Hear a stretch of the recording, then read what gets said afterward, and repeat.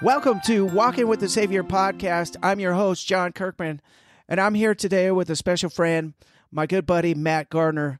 When I first met Matt, it was obvious of his discipleship, but as I got to know him more and on occasion hear his story and his background, I soon learned that his discipleship wasn't always, right? In his teenage years, he had some rough roads and some rough paths to travel, and so today he's come on to share his story of how he went from some rough times to being a pretty faithful disciple of Jesus Christ today that I really look up to and admire. So, Matt, tell us a little bit about who you are and what you like to do. Well, first off, thanks, John, for having me. I'm so glad to be with you to talk. Yeah, so currently right now what I'm doing, I teach ninth graders all the way up through 12th grade at high school. I do that full time. And my evenings are basically going to school. I'm working on a PhD right now in biblical studies, and I have a great love for just learning all things about religion, and especially Jesus Christ. And so that's where a lot of my free time is actually spent, is just studying and writing and researching. And outside that, I have 3 little kiddos right now, ranging from 7 to 4 and to 1 years old. So I spend most of my free time playing with him, and we love to watch sports. I'm a big sports person. I think you'll get to know that from this podcast. I love basketball and I love football. Awesome. So, Matt, jump in with your early upbringing and your teenage years. Where did you start? Where were you at in your teenage years? Go ahead and tell us a little bit about your story. You bet. So I actually grew up, currently I live in Utah, and I grew up actually in Colorado Springs, Colorado. I'm the last of 7 kids. I would definitely say in my household growing up, religion, sports, and politics were that was our main conversations.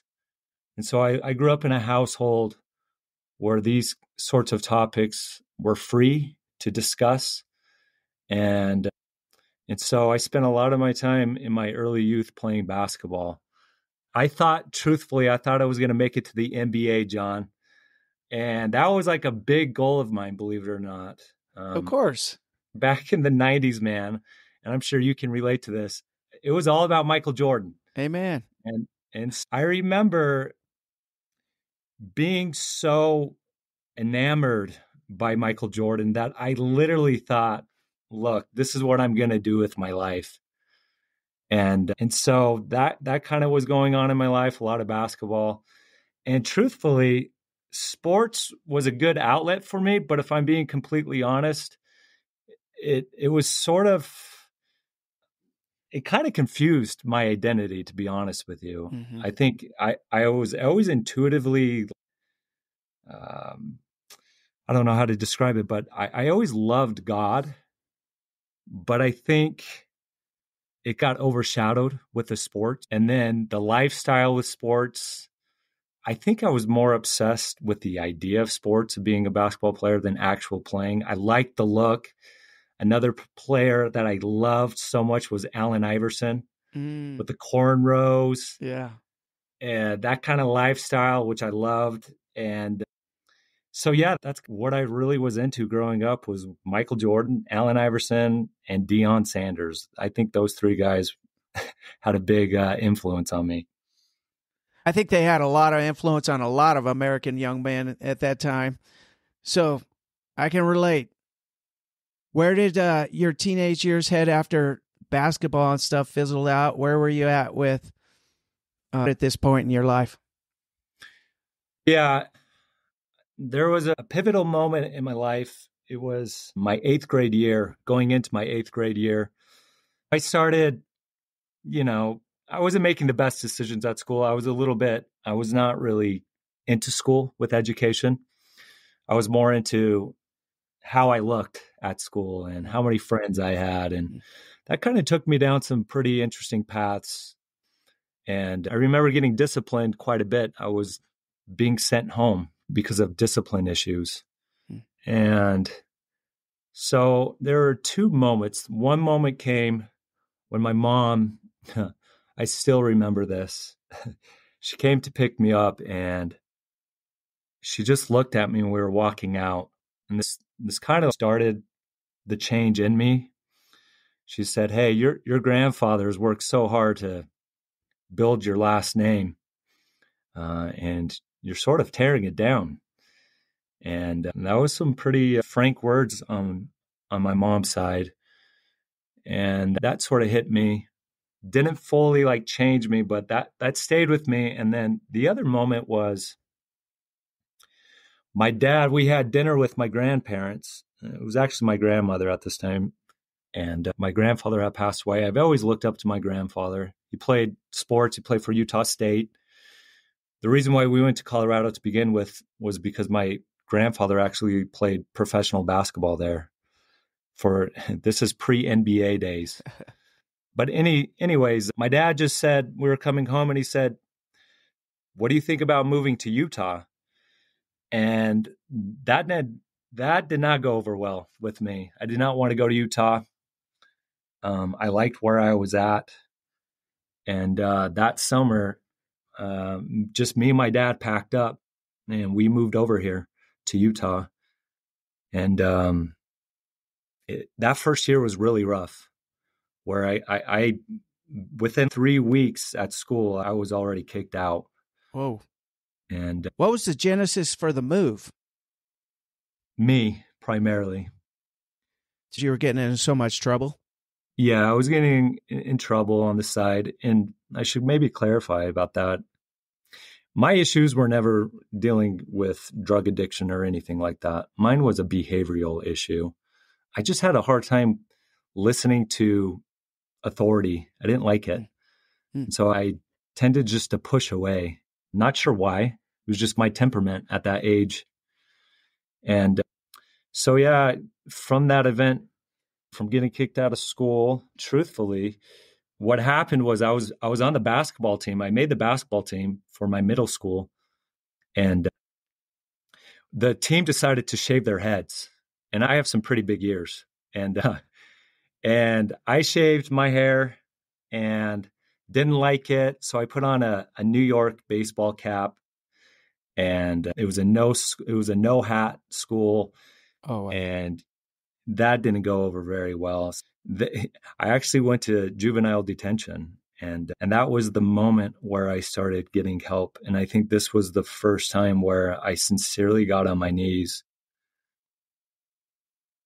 and just pray to the Lord. Like I said, I think I've always had a relationship with the Savior, but it was just buried.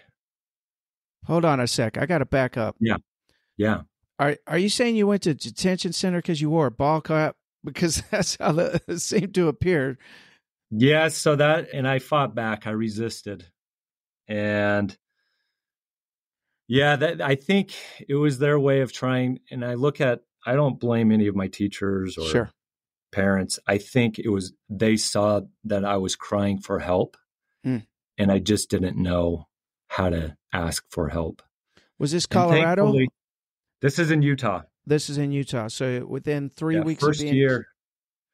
Yeah, 3 weeks. So I got kicked out of Centennial Middle School by BYU, and then I actually went to Fair Middle School, and so at Fair I got into it with a teacher, and then at Fair they actually sent me to Fair after the whole Centennial debacle of just my attitude with teachers, and then they put me to Fair, and that's where I had the incident with the ball cap. And again, I don't think their motives was to be mean to me. I truly look at them as, hey, this kid needs help.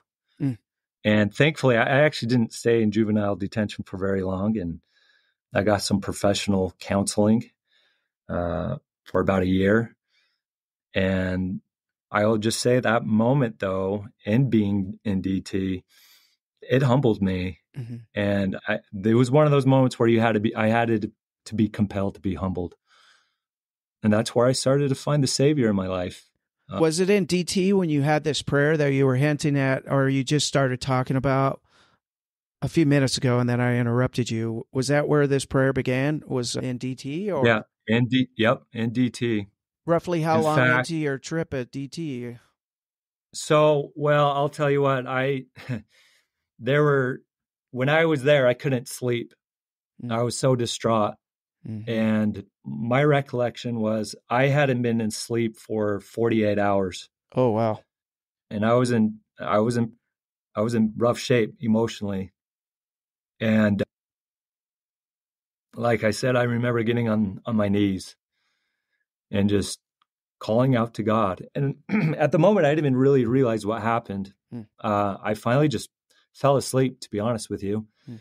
And I did have a dream. I actually dreamt about my grandparents and what they represented. Because like I said, I always adored and valued my grandparents.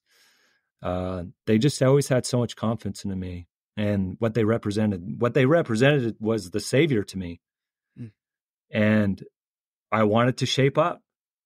And so that's kind of the genesis, the beginning of it all.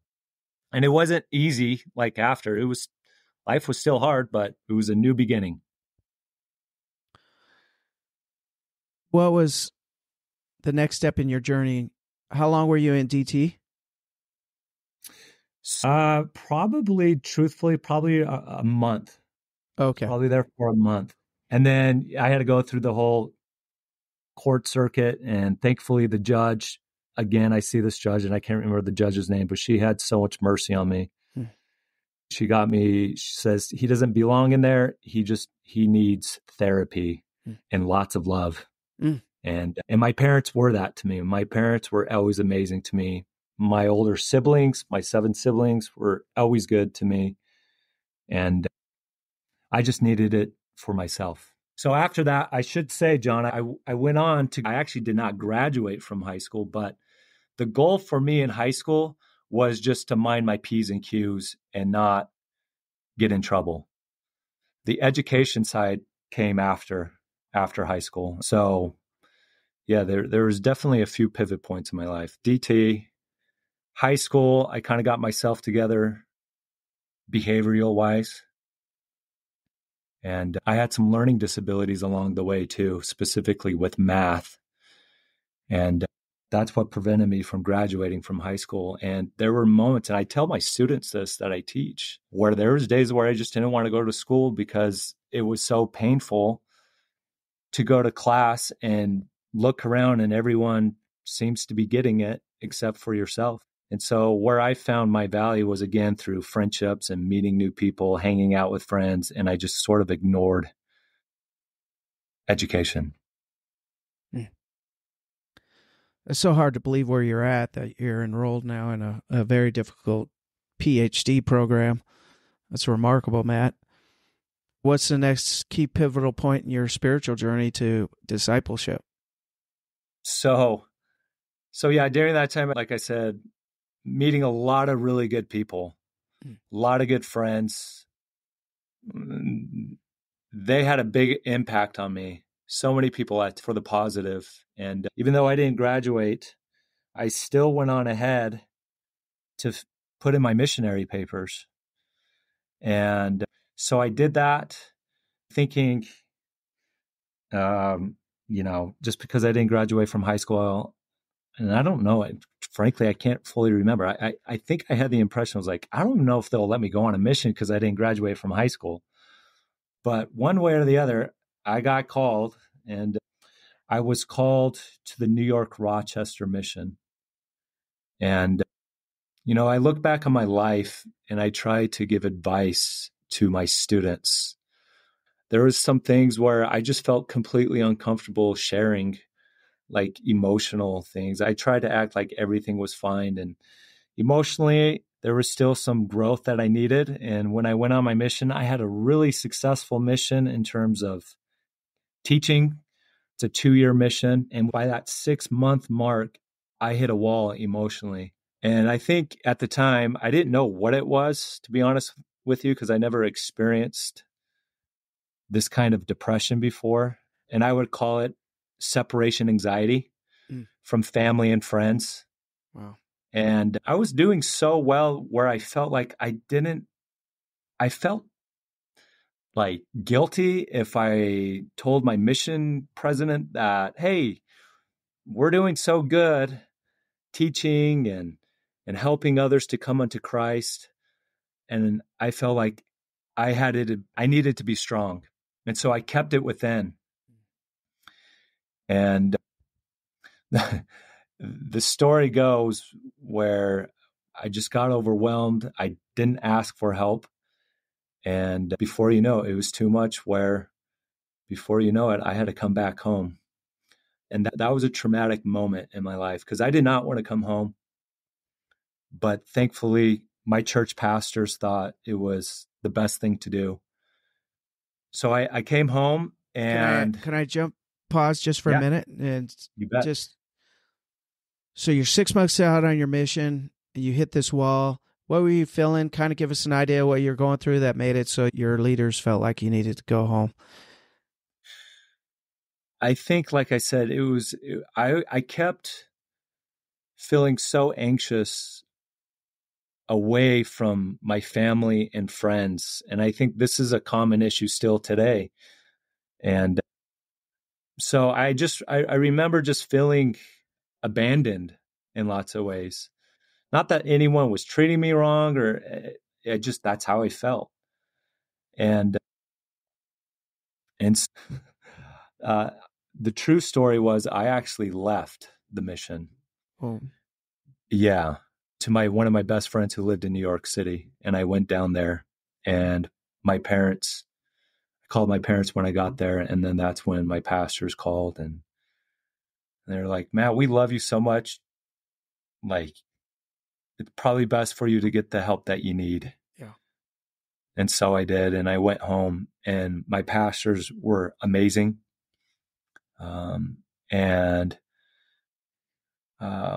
I was embarrassed. And again, like I wanted to stay out there, but I did not have the emotional fortitude or the maturity to handle those kinds of emotions. Mm.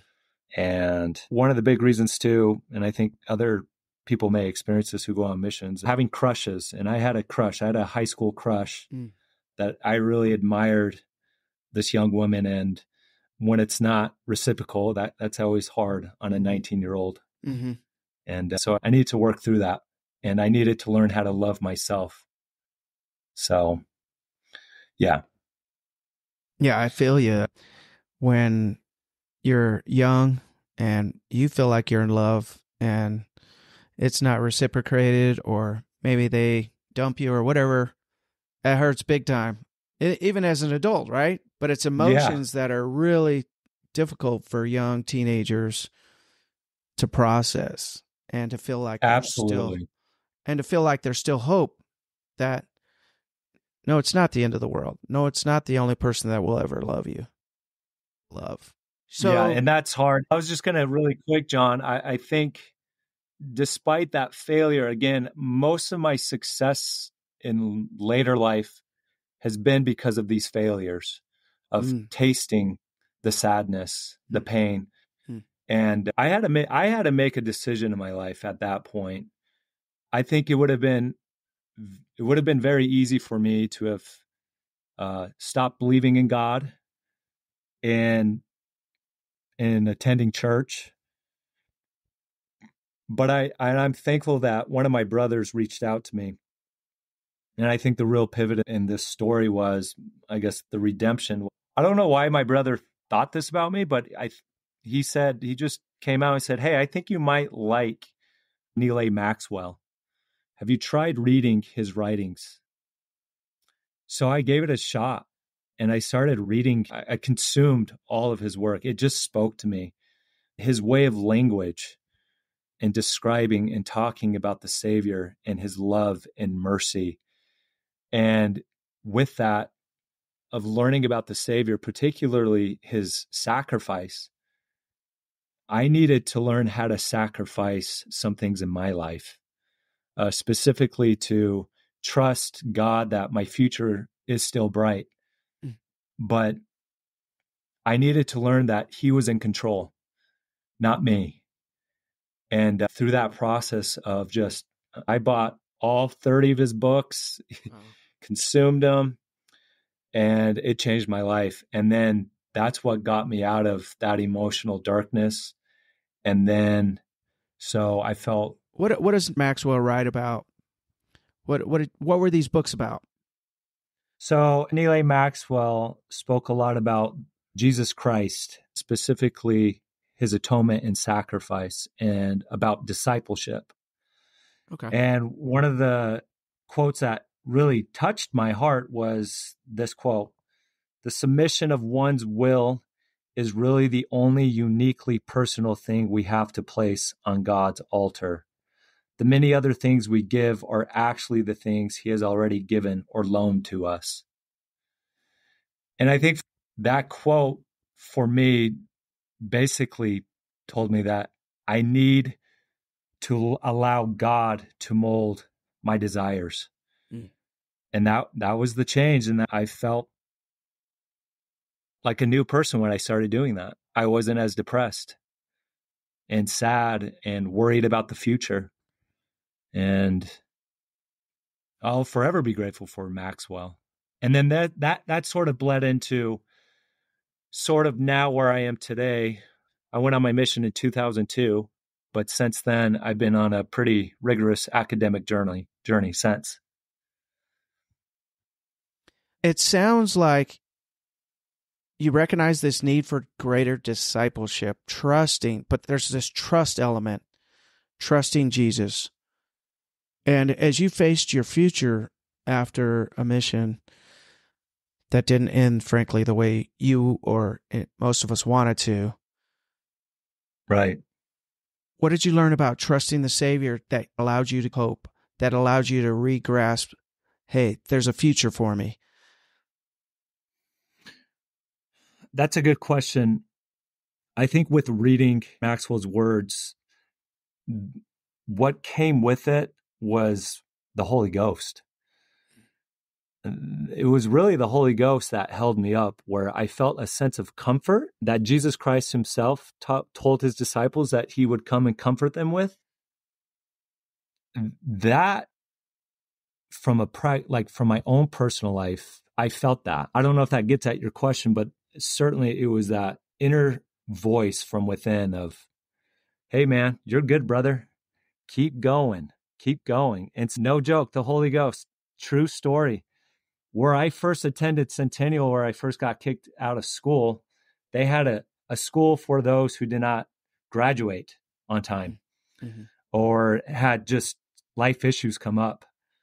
And I walked by that school and I felt the Holy Ghost prompt me to say, you need to go and check in that school and see what it's about. And I walked in there. That was not me thinking. It was a total impression. Didn't even know that school really existed. And I call that divine design. And that was the other thing that Maxwell talked about, was divine design. So when was this? So this was, let's see. After high school? Yeah, this was after mission? I came home from my mission. This was like 2004. Okay. And I went in there and I said, hey, will you guys accept me? And primarily that school, it was, I felt like 90% of it were young women who were pregnant and had to drop out of high school. And so they were getting their degrees, and I asked if I could join them, and I sat in on those classes, started working on my math, and just hoped and prayed that the Lord would help me carry me through this time of trying to figure out math. And I got through it. And then slowly from there, again, I felt like the Holy Ghost was constantly leading me to new things. After from there, I thought, you know what? I'm good. Now I can just go to work doing real estate like my dad did. But that wasn't what the plan was. I kept feeling what I would describe as the Holy Ghost saying, you need to go to college. And I teased at that. I was like, me go to college? There's no way. And I felt that voice from within saying, go take the class that you feel like you would have the most success at. And I knew I was a pretty good writer. And so I took an English class, passed it, and added more and more. And at that time, I was working full-time with my brother-in-law, who was contracted by the church to paint temples. So I painted through the day, and then I would go to school part-time. And then in 2010, that's where I met my wife. Matt, as you look back, what have you learned about your journey, about Jesus Christ? Well, I was just reading Isaiah, and maybe this kind of encapsulates how I feel, how I felt the Savior has helped me in my journey. This comes from Isaiah 49, and he says, "For can a woman forget her suckling child, that she should not have compassion on the son of her womb? Yea, they may forget, yet I will not forget thee. Behold, I have graven thee upon the palms of my hands." I think that encapsulates what I've learned from the Savior, that he has paved the way for me. And what I've learned in my faith journey, life journey, is to rely on his love.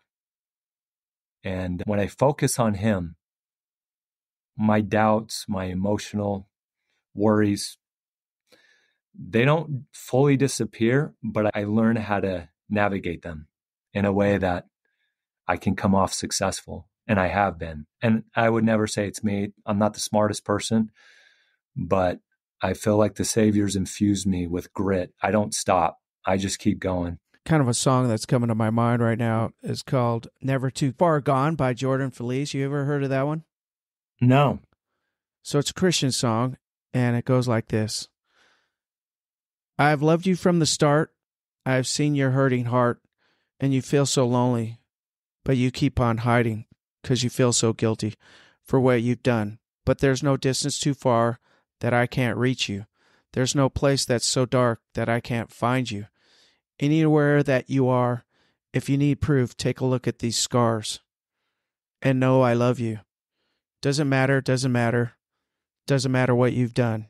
You are never, never too far gone. Beautiful. Love it. If somebody's out there in the mix of the mire, the mud, and they're just struggling with finding hope in the journey, and maybe they feel like they've messed up too many times or struggling with some things like that, what would your message be for them today, Matt?